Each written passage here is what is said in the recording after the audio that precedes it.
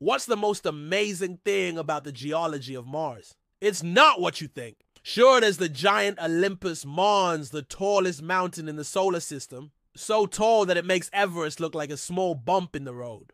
Or the fact that Mars has the largest volcano in the solar system, bigger than Mount Thor, which is already the size of a small city. But it's also got some pretty mind-blowing canyons. Valles Marineris is one of the most impressive geological features on Mars.